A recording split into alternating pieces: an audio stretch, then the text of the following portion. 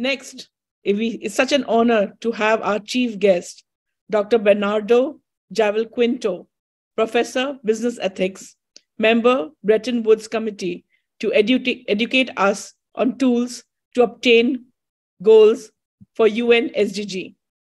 Dr. Javalquinto, economist, was born in New York City, USA, and currently an advisor to countries, board of directors, and CEOs worldwide. He has the expertise in business development and provides advisory services to companies wishing to do business in Chile. Mr. Javalquinto has been associated with companies such as the World Bank, IFC, Embassy of Chile in the US, and also Henkel Lechtel. Let's welcome Dr. Javalquinto to share his education and experience with us over here. Thank you. Thank you very much for this opportunity, and I would like to join with all the other speakers. I agree 100% with them, and as you mentioned, I had a lot of experience working with the 17 goals of the United Nations.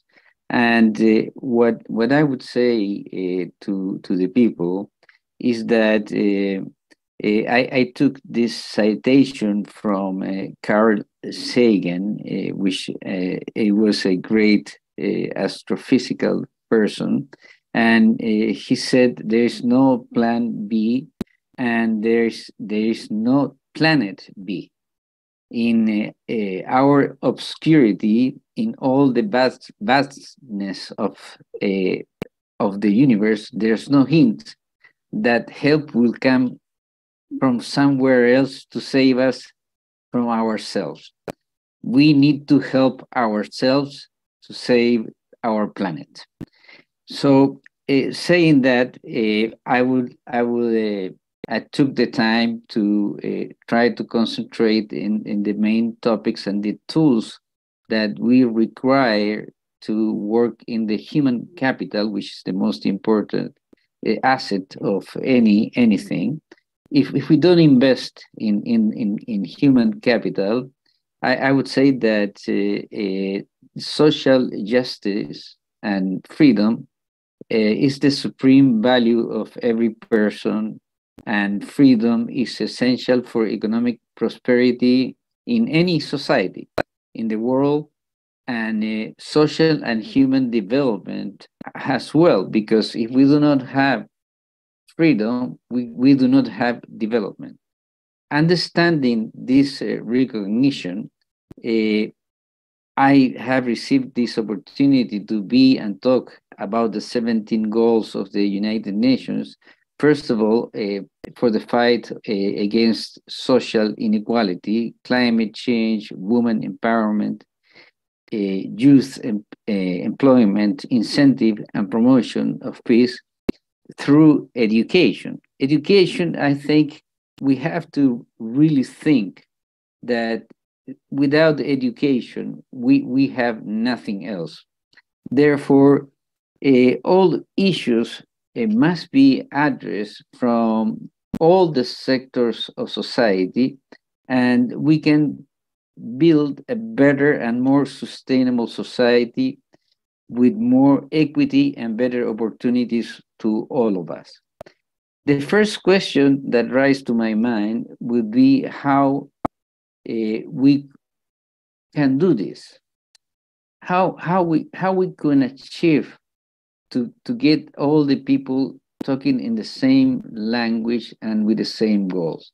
It's difficult because, first of all, I mean, as we all know, we reach to the 8 billion people, as a society, and the world is completely in crisis today with inflation, economic issues, political. And people is not really agreeing and advancing in anything. So how do we do this that we are proposing? And I agree with all the speakers before me.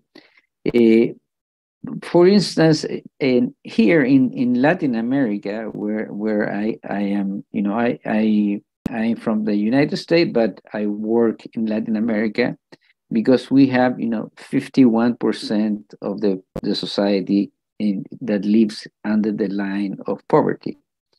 We would like to, and we have been working to launch in orbit a satellite that can signal and carry a Wi-Fi signal to all the people that do not have access to Wi-Fi. Why? Because this is being done in Asia and in Africa. Sorry. We lack one in Latin America.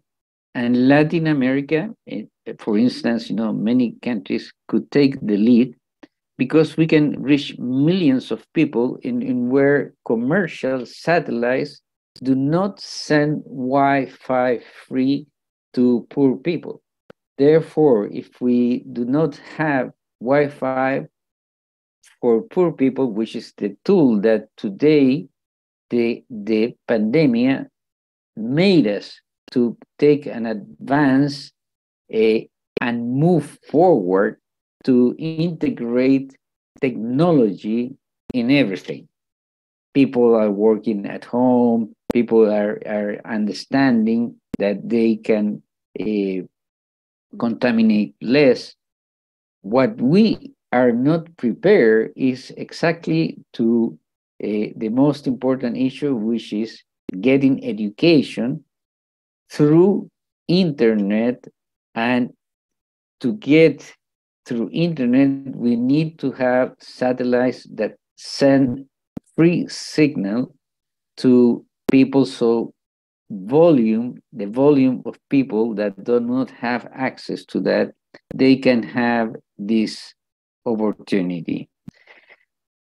This, as I mentioned, has been done in Asia and Africa, and we would like to do it here in Latin America. We are in conversations with companies, and the other issue that is extremely important is that we have a big problem in providing drinking water and irrigation for areas that are desertified by natural disaster. Just think the global society necessity. There's no water, there's no life. The third social issue is social justice. If we do not have peace, as we should have, many people all over the world does not have any support to take initiative in social justice. This role is extremely important, that universities, institutions, and organizations, they can help to develop socially and economic education centers to give and get closer to people. If we do not get closer to the people, we cannot have and give these tools to people. We are creating also institutions and educations which are, we call them social entrepreneurship, which centers that all the profits that the company makes reinvest the money in the company, so everybody benefits in the company, and that it has to be taught in a certain way, and we cannot be always be so greedy that like what are the teachings of a Nobel Peace Prize in Chicago, at the Chicago University, in which they want to economically maximize profits, minimum investment, and a reduction of cost. That it's terrible for our society, because we don't do things well. We do everything halfway. And if we do not invest money in people, we don't have the access to give the people the opportunity to dream. That's what I call the lost generation, because the lost generation means that we have people that before the pandemic started losing faith that they will be somebody someday. I speak this, because working at the World Bank, I was able to go to Africa, to many different countries, and we saw that there was no hope. People, they didn't have faith. They would never go anywhere in their life. So what we have to do is facilitate, have a dialogue with all the development people, so we can no longer ignore these most important issues that I'm mentioning in this beautiful effort and summit that I was invited. So we have to give them back to the poor what belongs to them, which is simply they cannot live under welfare all the time. We need to give them the tools so they can go and fish, and that is not being done. I think that if we work, I think with peace, with love, solidarity, and a moral duty, all of us, that we cannot ignore, the model that we need to build among all of us is to support people, so in all over the world we can all be thinking in the same manner, teaching them to how to create jobs. If they create jobs, they will be able to sustain themselves and their families. And this is being done in many countries in the world. What I'm saying is nothing new. It's something that is not getting spread because it's not an important new. Politics today, they like to have, ignorant people, they like to have poor people, because they will gain, votes, promising thousands of things to people, but they never accomplish anything. And that's why people today, if you see most of the countries, they're rising because they are very upset with the system that we are giving them. So it's our responsibility to give them the tools so they can have a future for them. And it's important for us as well to leave a legacy for the generations that are coming. So I think in the eyes of all the people, if we can provide this tool to the people, so we can reduce unemployment, if we can incentive value added, innovation, investing in all these people that can have their own business, social entrepreneurship.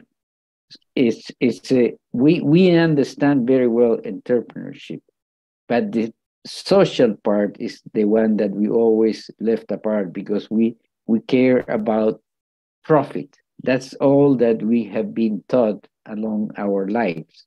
So what we have to teach them is this little, word that it says social, and social means that we have to do one step more so we can invest in our society so we all benefit. The company benefits, the community benefits. We do something social for the rest of the people, and the country and the entire humanity will have this in their minds, the word, social entrepreneurship. And well, I think I don't want to go over the 15 minutes. So I must say that the future of humanity is in our hands, not only in the governments or big egos of these multimillionaire people that are doing a lot of things, but they only satisfy themselves, and it's in our hands to do the good to citizens and the ability to organize our humbly conviction and worthily in the process with our heart, love, and there we shouldn't see homeless people that we should see also people with decent jobs, workers with their rights. We cannot exclude people that are invisible to the governments because they do not exist. We need to take care of the people, and not the government take advantage of people. We are here to be servants of humanity. So I would say that we have to see how we can take advantage of this summit, as I said several times. We cannot not talk about the elderly, because they were the ones that gave us life. We have to take care of them, and in most of the countries in the world, nobody cares about their mother, their fathers, and finally, there's so much abundance in our planet that I would say that the style triumphs over substance temporarily, but ultimately the substance would always have the last word, and the last word is social entrepreneurship by the education, because that is the solution. Thank you very much. Thank you so much, Dr. Bernardo Javalquinto, for being our chief guest today at the Global Sustainable Development Summit 2022. And really a lot of insights learned from you today. Thanks once again. Now we have